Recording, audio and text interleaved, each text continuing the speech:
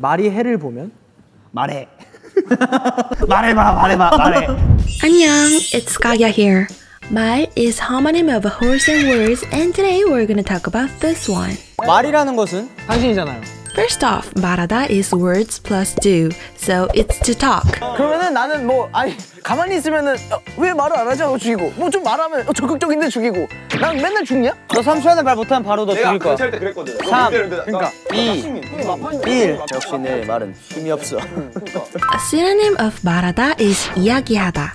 이야기 means story, but 이야기하다 means basically the same with 말하다. 마우스 세스코까지 나오게 됐어요.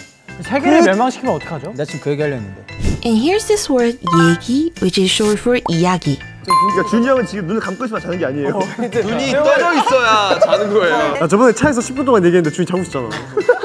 Plus, 이야기 can be used with another verb, 나누다, which is to exchange. 야, 이야기를 나누자. Well, its literal meaning is exchanging stories, but it just means talking. And another synonym is 담소. 너가 인사하자. 너희는 안 찾고 뭐해 둘이? 에? 담소 나누고 있어요. 둘이 뭐 원담소를 나눈다. 담소 means a friendly talk, but now you know exchanging friendly talk is just talking. Come on. 담소나 나누자. By the way, 담 of 담소 means a talk. So if you see 담 in some other words, you can guess maybe it's related to talking. For example, 잡담 means chatting.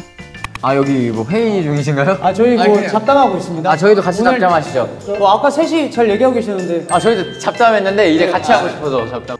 And 농담 means a joke. 매니저입니다. 매니저야? 제가 가지고. 아니 근데 어떻게 매니저 같아 연예인 같아? 이름이 연예인입니다. 그냥 장난 농담이었시다. 농담이에요 농담. 농담이지? 농담. But have you heard of 드립? 드립 originated from an English word, ad-lib, but the meaning has been changed a lot. Well, 드립 often has been translated to joke, but I don't think joke does justice to the word. 드립 is somewhere between joke and bullshit. And my definition is an improvised joke that smells like bullshit.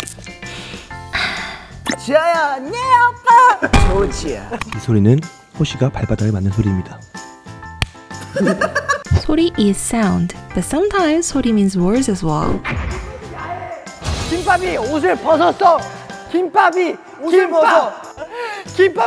야해. 김밥이. Nevertheless, all talks are sounds, but not all sounds are talks. 뭔 소리야? 말도 안 되는 소리 하지 마. 뭔 소리야? What are you talking about? 말도 안 되는 소리 하지 마. Stop saying nonsense.